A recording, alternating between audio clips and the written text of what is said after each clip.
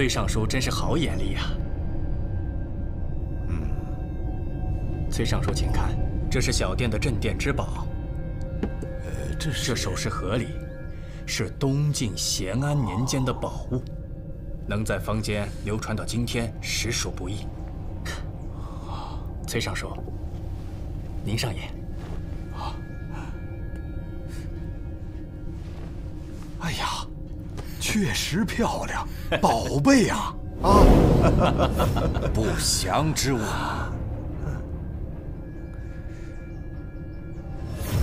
不祥之兆，不祥之物，不祥之兆。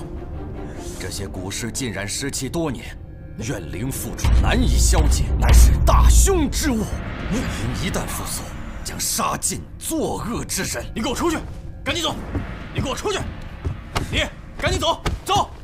本店不欢迎江湖骗子。走啊！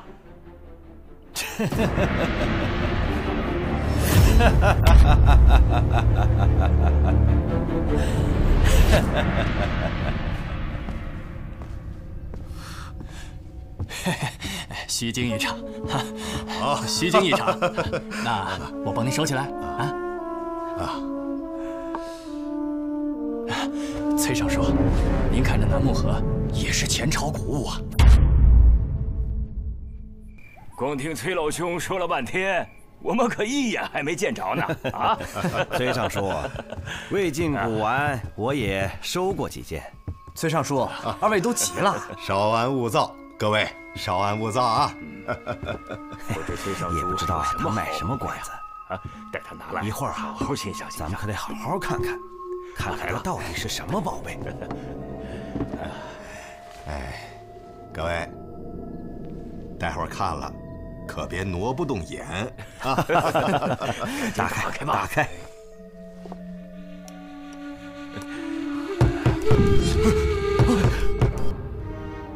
谁呀？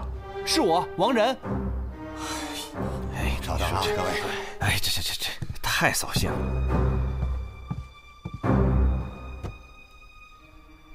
主人，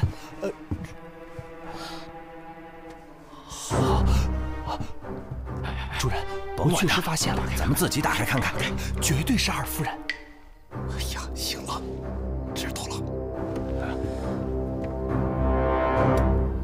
走走走，好。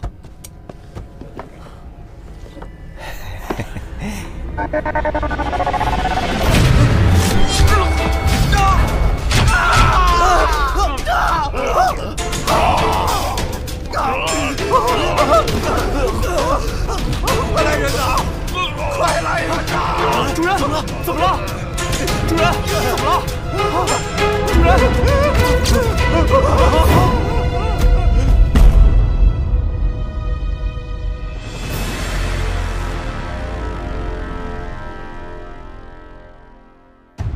崔尚书，你是说就这个首饰盒杀了他们3个人？ 对，我亲眼看见，就这些首饰一下飞出来，把他们仨给杀了。这个首饰盒能飞出首饰？哦，别瞎动啊！这就有鬼！这首饰盒被怨灵附体了。哪来的怨灵？8成被设了机关了吧？ 手感倒是很轻，构造也简单，竟能飞出首饰来，难道说真有鬼？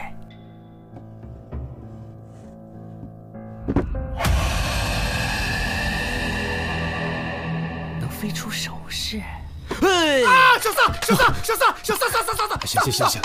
行，笑了。哼，这死因差不多清楚了，赵大夫死于窒息。 侍郎和秀才死于失血过多，至于他们的致命伤嘛，就如我们看到的这样。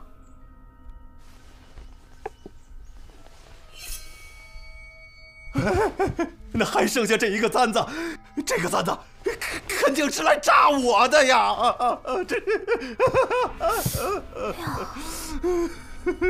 少说也是咸安年间的物件啊。崔尚书，你对这首饰盒来历清楚吗？还有，你为什么要去买它？又为什么要去11轩买它？一概不要问我，我什么都不知道。不问了，不问了。既然你那么害怕，那这个金钗呢？还有这个首饰盒，我都替你保管。萨摩多罗，快让他拿走！快让他拿走啊！拿走，拿走啦！别害怕啦。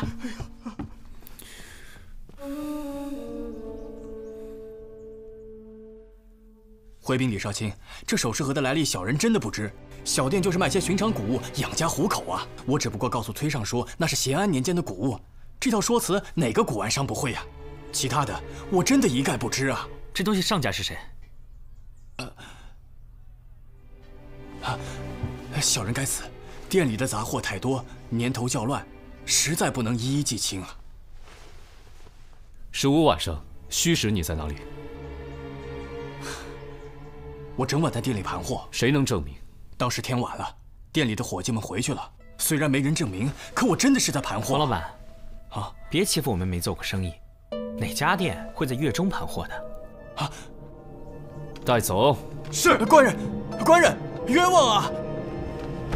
冤枉啊！官人，冤枉啊！官人，您怎么能让别人把金钗拿走呢？别提那玩意儿了，哎，什么怨灵啊，什么冤魂呀？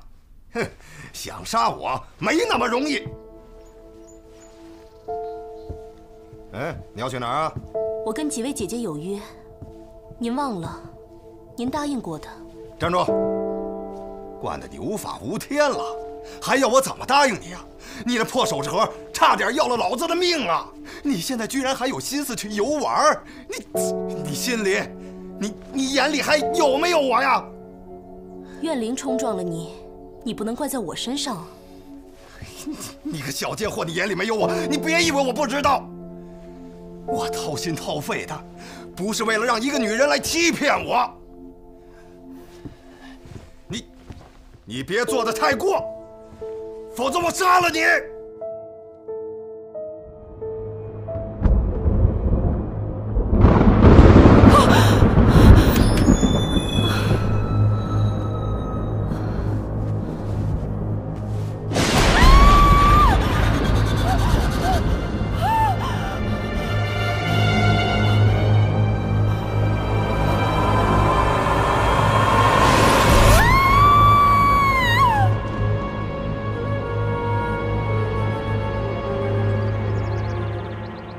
崔夫人，昨夜你有没有听到什么动静？他就睡在你身边，你就没有听到崔尚书挣扎吗？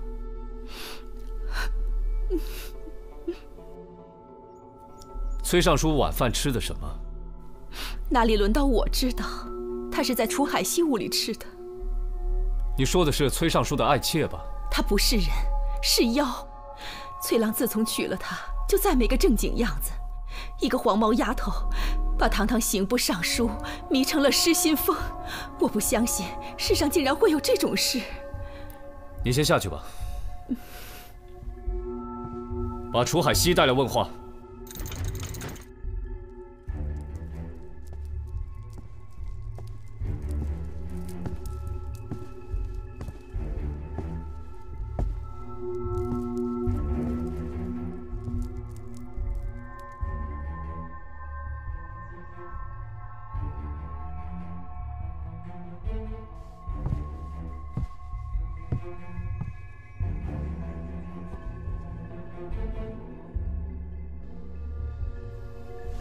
昨晚亥时，你在哪儿？我和几位姐姐整晚在一起，一直到子时，她们大家都可以作证。你们中途就没打个小盹儿？你们问的别人不都已经回答过了吗？首饰盒是崔尚书买给我的，因为我爱好玩古。昨晚崔尚书是和我吵了架，因为他最近心绪不宁，你们也都看到了。还想知道什么？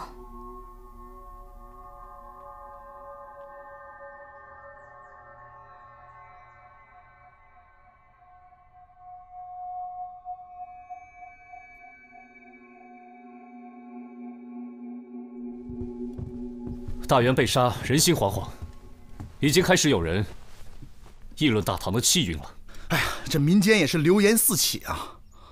死了一个御史大夫，一个刑部侍郎，一个刑部尚书，和他府里的幕僚，阵容也太豪华了。萨摩，别玩了，聊点正事行吗？奇怪，我明明看到那个金钗被锁在这个盒子里，怎么又回到那个崔尚书的脑门上呢？给我看看。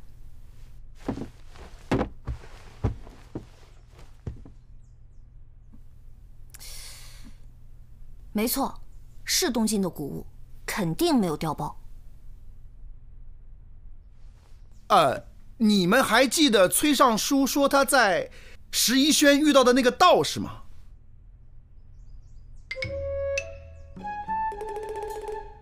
活跃一下气氛。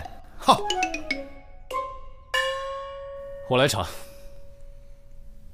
那好吧，我和紫苏去梳理一下那4个死者的背景。这个归你管。崔尚书的会客室里面好像有一种气味。什么气味？就是那种，我隐约能感觉到，但是吧，我嗅觉在五感里面，是离记忆最近的感官。你有没有办法把它还原出来？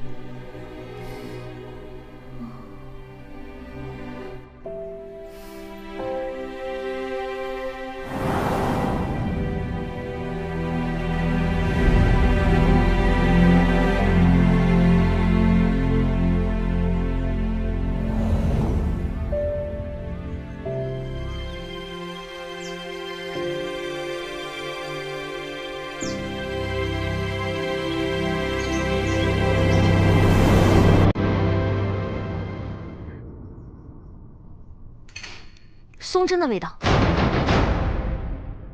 松针。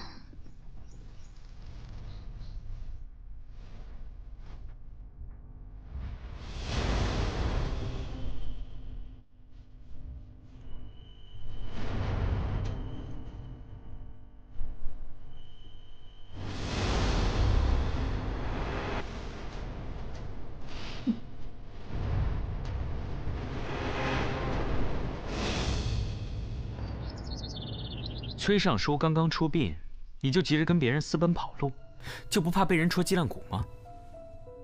崔尚书一直让他的心腹王仁暗中调查你，他知道你在外面有个情人。崔尚书因爱生恨，曾对你起过杀心，也曾当面威胁过你，可有此事？你能不能说点我不知道的？啊？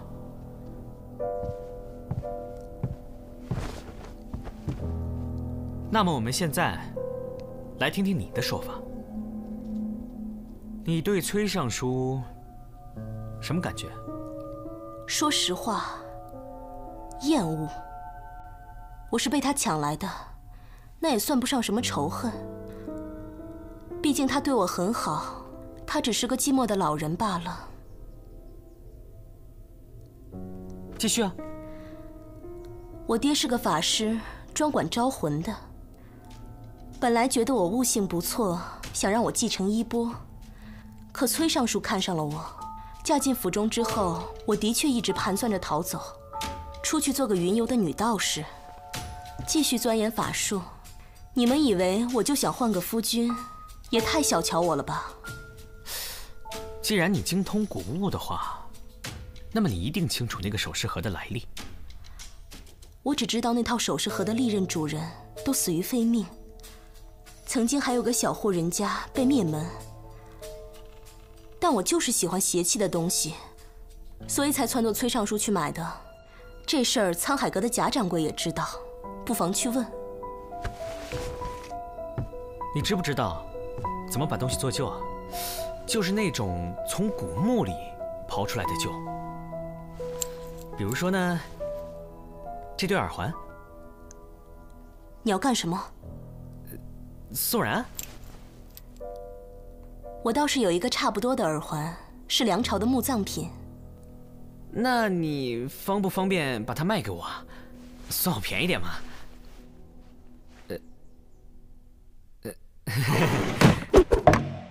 贾老板，贾老板，哟，贾老板，麻烦你给鉴个宝。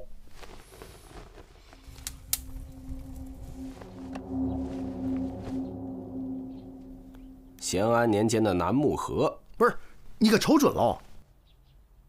不相信你来干嘛？如果我没说错的话，是逸轩花钱买的吧？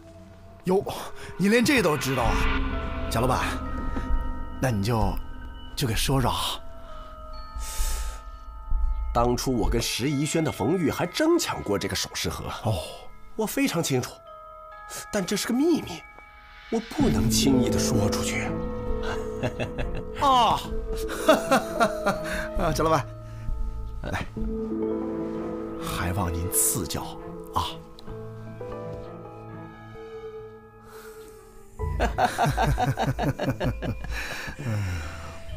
哎呀，您这是？一定是最近的案子。大理寺有什么进展吗？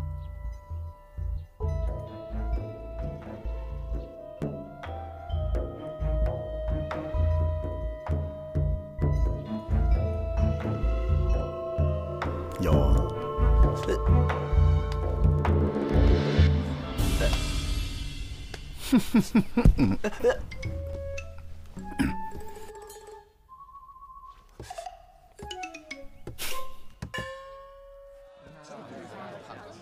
你就这么放楚海熙回去？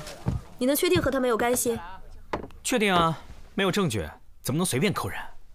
老大，首饰盒我已经鉴定过了，确定没有问题。但是我发现沧海阁的贾掌柜有点不太对劲儿，说话遮遮掩掩，神色可疑，多问2句就往后缩。这几天你盯着他。好。哎，子苏，这个崔尚书、赵御史还有李侍郎，他们当中有谁以前审理过什么灭门案吗？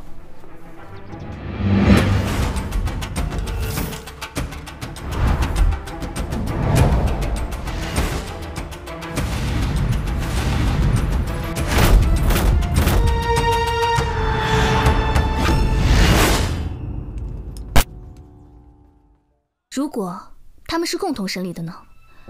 在10年前，他们是有机会共同办案的。10年前，崔尚书是大理寺卿，赵大夫是刑部侍郎，而李侍郎是御史中丞。他们只有那1年时间，崔尚书很快就调任刑部了。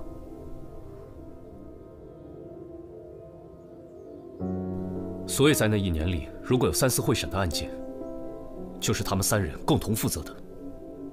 灭门案还真有一桩。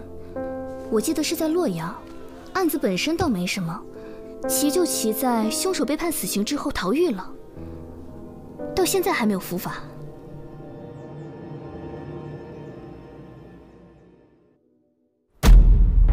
李少卿，今天一大早我就发现有人在这儿写了这么多诅咒崔尚书的话，也不知崔尚书生前得罪谁了。老大，在西角的廊檐上也发现了脚印，而且地上还有几滴红色的颜料。只有廊檐上有脚印，造事者进院之后，多半是脚不沾地。脚不沾地还能拎着颜料在墙上题字儿，这人轻功不比我差呀。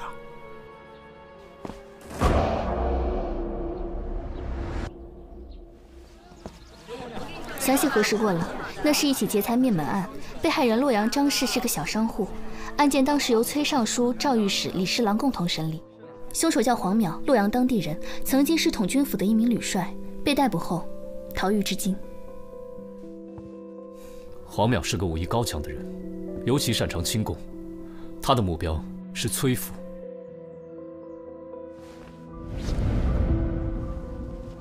这就是黄淼。对，能够躲上10年，想必自有一套生存之道。你帮我到江湖上打听一下吧。我试试。崔尚书人怎么样？为什么这么问？我总觉得一个真的犯过罪的人，是没胆逃避监狱的。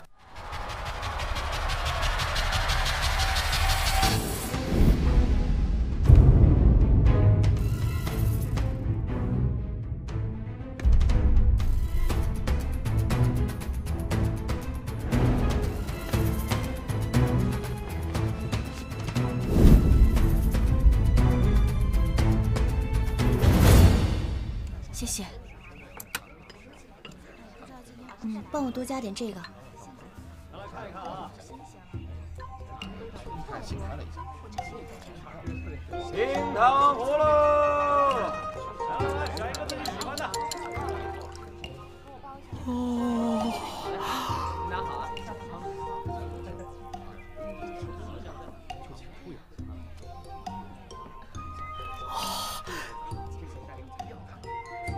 哎，你怎么插队呀？没插队啊，我原来就站这儿啊。哎呀，我刚才就上了茅房，你没看见。大哥大姐，行好，伤口吃了吧？走开，再给我来一份。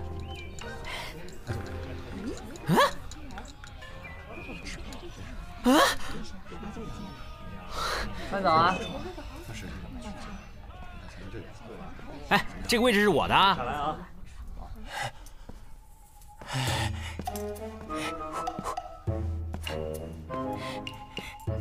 胆子不小啊，连我都敢偷，还往我这袋子里撒了把沙子。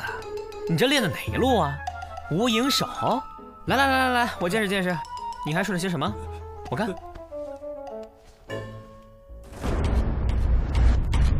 哎呀，你知道这玉佩是谁的吗？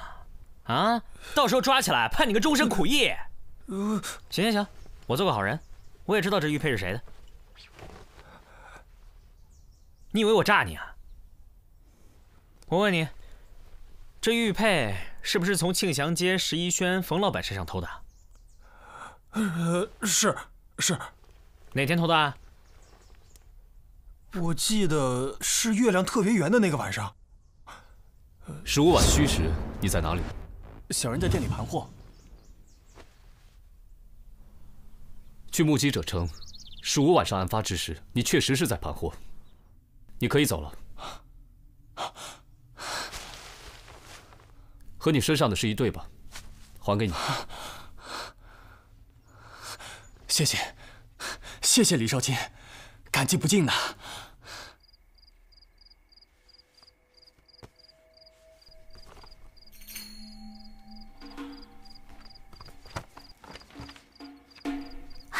找到了。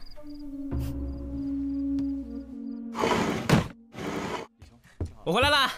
有位姑娘给你送来个包裹。客官，你慢走啊！啊。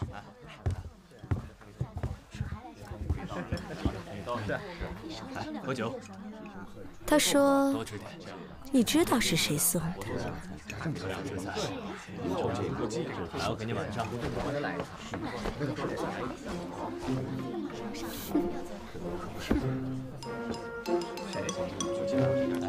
喝酒。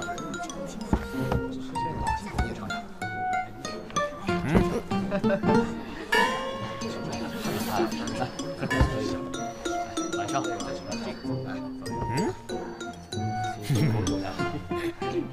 酒量真好。来，晚上。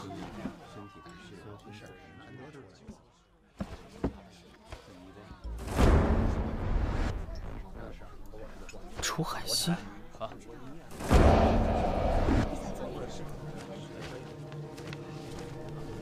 贾谊，崔尚书收受贾谊贿赂的单据。三毛，我打听到了，那个神秘道士是贾谊安排人去11轩砸场子。沧海阁和11轩这两家古玩店势同水火，好多老顾客都知道，他们一言不合就互相拆台。这贾谊呀，还经常找人去11轩下搅和。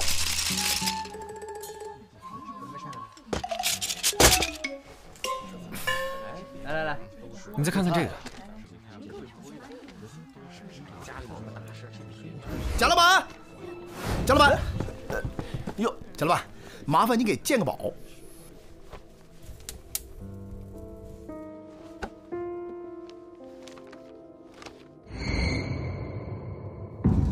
放开我！凭什么抓我啊？凭你已经坐实的罪名，偷掘前朝墓葬。眼熟吗？这是这3年来你向崔尚书行贿的记录。三炮之前来店里，曾经撞见你在烧收据。我推测，崔尚书掌握着你发家的证据，一而再再而三地勒索你。可是你没想到，他自己那里还留着一份收据的明细吧？可以的。狗官，一权谋私，两面三刀，这种人死有余辜。嫌犯贾谊，你涉嫌杀害4位朝廷要员以及崔府幕僚柳秀才，跟我回去受审。什么？怎么回事？说我杀人，有什么证据吗？我会找到。这么说没证据？啊？这帮蠢货！哎，我就不……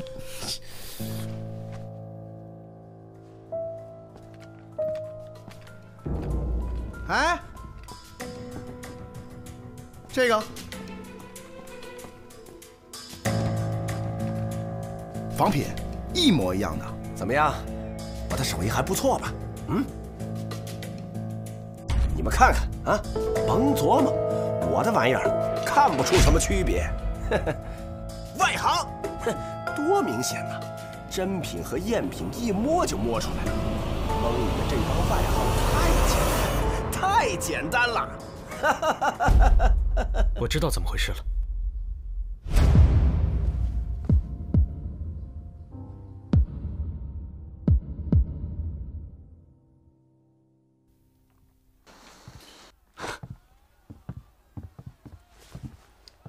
萨摩兄，冯掌柜，一直想来你店里瞧瞧，最近生意可好？托您的福，还过得去。哦，这都得多谢您救我出来。在下备了份薄礼，一直想给您送去，今年巧了。来来来，太客气了你，都自己人，送礼就见外了。哎，冯老板，你这地方很雅致啊。请坐。哎，这个香味儿挺特别的，您这熏的是千年沉香。哦，感谢萨摩兄上次出手相助，一份薄礼，不成敬意。哎，我怎么好意思拿你的东西？萨摩兄太客气喽。话说回来，真凶虽然还在逍遥法外，但很快就会落网。您费心了，萨摩兄。您不想打开看看吗？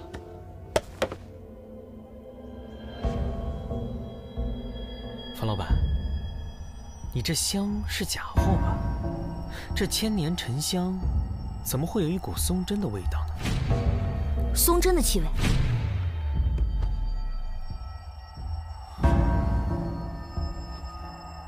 萨摩兄，萨摩兄。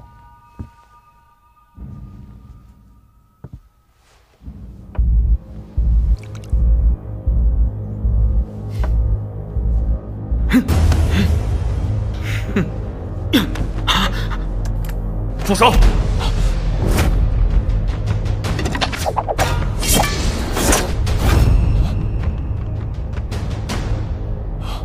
冯掌柜藏得很深呢。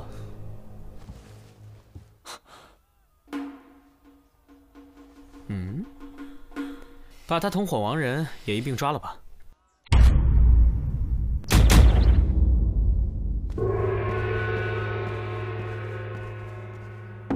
王忠诚，案发时赵御史他们打开的并不是你手中这个真首饰盒，而是一个高仿的赝品。赝品？没错。凶手在那个赝品盒子里安上特制的弹簧装置，发射首饰。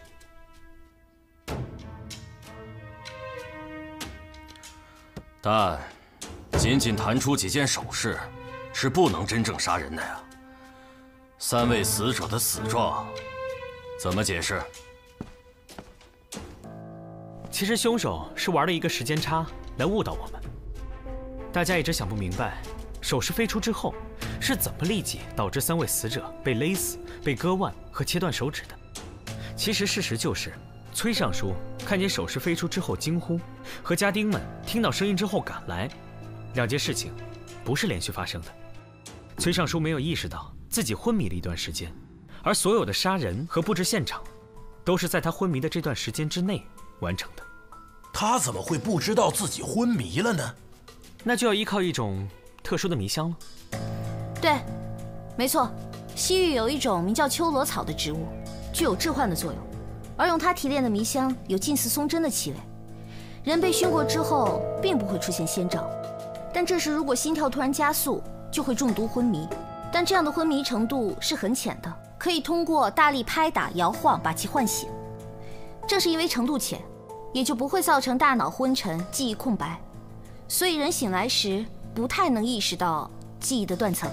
如果再在昏迷前后制造出2个紧密衔接的景象，来强化这个人的记忆的话，他就会认为这2件事情是连续发生的。崔尚书昏迷前看见手尸飞出的异象，醒来后又看见3人被手尸所杀的死状，便形成了手尸杀人的连续性记忆。双眼帮我体验了一下，被这种迷香放倒时，眼前会出现亮光，而这种现象让崔尚书误以为是手尸盒里射出的强光。这是我们逮捕冯玉的时候11轩雅间里的香炉，里面就有秋罗草迷香的粉末。第1起案件，房中事先点上了迷香，亡人适时进入，将崔尚书引到事先打了蜡的地板处。崔尚书和3个死者都因为看见手尸飞出而受到惊吓，陷入昏迷。此时躲在窗外的凶手就进来，将3人杀死，再布置成手尸杀人的假象。此时亡人在招呼家丁们冲进来，摇醒地上的崔尚书，使他形成假记忆。那么崔尚书的死呢？首饰盒是被你带走的，金钗就装在里面，怎么不翼而飞的呢？调包。哦。第2起案件是亡人做的，他们手里有2个精心仿制的假首饰盒，一个装有机关，用来吓唬崔尚书，肯定已经被处理掉了。第2个没有机关，里外都和真品完全一样，用来迷惑我。我勘察现场时，桌上放的正是第2个赝品，所以我当时拿走的正是装有金钗的假首饰盒，趁我不备时被调包成了空的真盒子。到底是怎么调的包？这么大的盒子，你一点都没有察觉吗？把人带上来吧。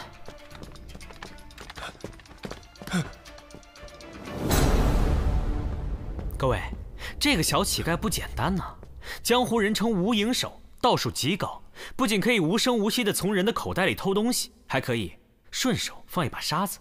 哼，那是你没有武功，你让他偷我试试。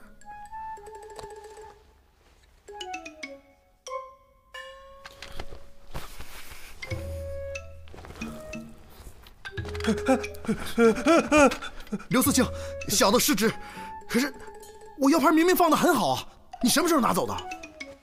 吴英手，我问你，是不是你在我的身上调包了首饰盒？都是他，是他出2贯钱雇的我，我什么都不知道啊，官人，官人。调包之后，金钗又回到了亡人的手里，于是你半夜潜入崔尚书房间，释放迷香，并刺死了崔尚书。作为崔尚书的心腹，你这么做应该不难吧？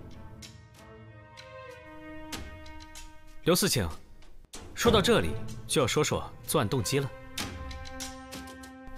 10年前，在洛阳有一起灭门惨案，小商户张氏全家被杀，当时被判定为劫财。逮捕的凶手是统军府的吕帅黄淼，后来他逃狱了。当时的大理寺卿刑部侍郎御史中丞，正是如今的崔尚书、赵御史和李侍郎。今日我们详细查阅、回溯了当时的灭门案，也走访了相关人士。我们的一致看法，那是一桩冤案。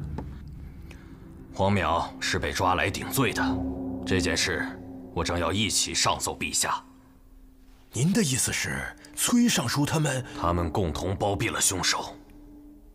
现在我们可以得知，当年张家被灭门的原因，正是您手中的首饰盒。快拿走！刘四清，这套咸安年间的首饰是他们的传家宝。小户人家有这种价值连城的东西，确实容易招祸。匪帮上门来抢夺古饰，张家不肯交出，就被灭了门。而因为官匪勾结，判案的3位官员收了贿赂，就共同掩盖了真相，抓了个无辜者定罪。至于崔尚书的幕僚柳秀才，我相信他是在其中运作的关键人物，只是他们没想到张家有2个族人活了下来，还拼死护住了首饰盒。这2人从此改名换姓，来到长安生活，10年来一直在酝酿复仇。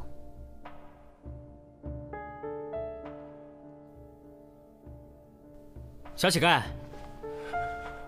他还让你做了什么？他还故意让我偷钱，被你抓住。哦，谢谢你啊，吴应手。故意让我看见那个玉佩，替冯玉做不在场的伪证，为了把嫌疑引到贾谊的身上，你还把崔尚书勒索贾谊的单据送到我手里。这招不错，双管齐下，完美嫁祸。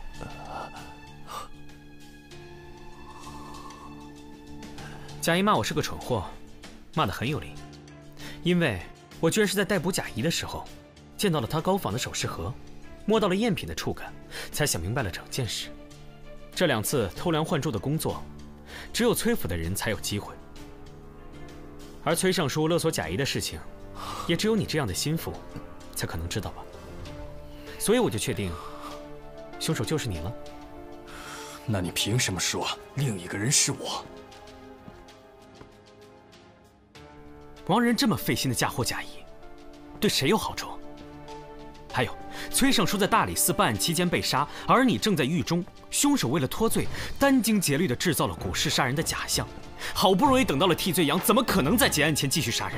于是我盘查了你和王仁的户籍，以此为基点，剥茧抽丝，真相大白。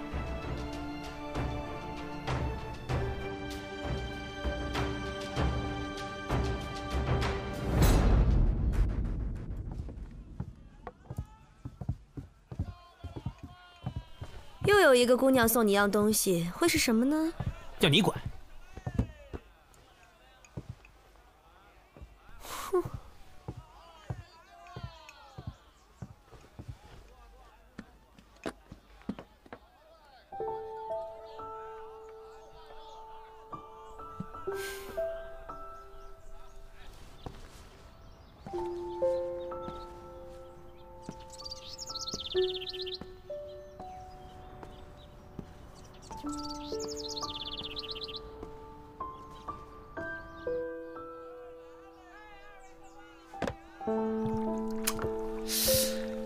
这个黄淼也够神秘的啊！这10年前的冤案都已经昭雪了，对他的通缉也已经撤销了。这上头呢也派了人贴了告示，贴满大街。可他怎么就是不出现呢？人肯定在长安。崔尚书府里那些乱涂乱画的诅咒，不是他画的，还能有谁？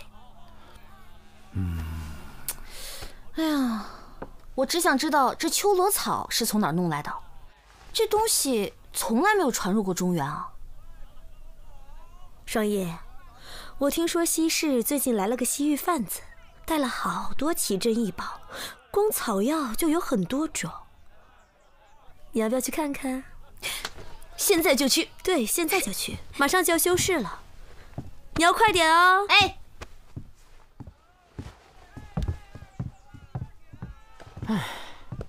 双叶的生日礼物，你们准备的怎么样了？我已经准备好了，怎么样？一个仵作，送什么算是惊喜呢？紫苏，我觉得咱们盗墓去吧。你呢？我防暴除虐、解剖尸体之必备佳品。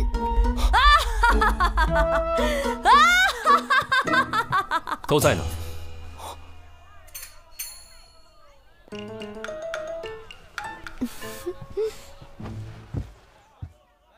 冯玉和王仁在牢里自杀了。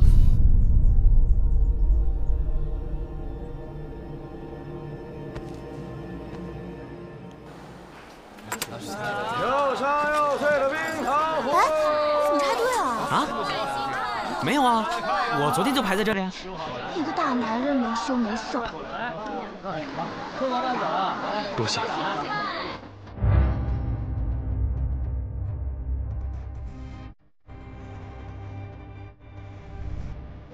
哎，怎么插队呀你？你说我插队在先，也就是你承认你插队在后了。既然都要插，就不能先来后到。我先来的，所以我先插。先插的后面排队。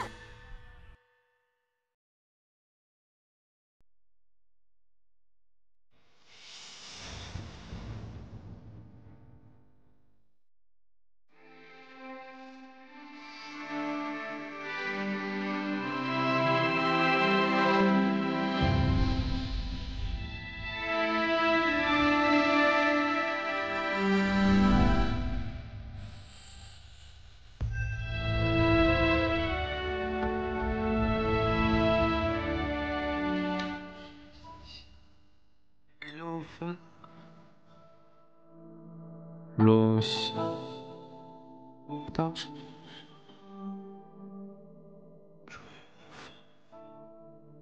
过天涯，相对。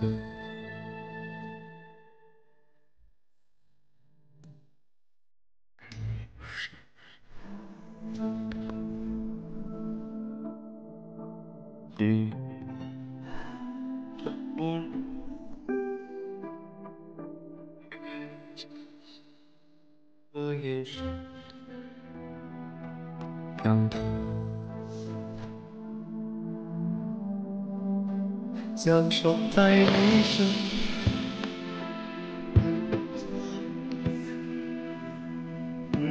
未来月绵绵无限缱绻，回到你身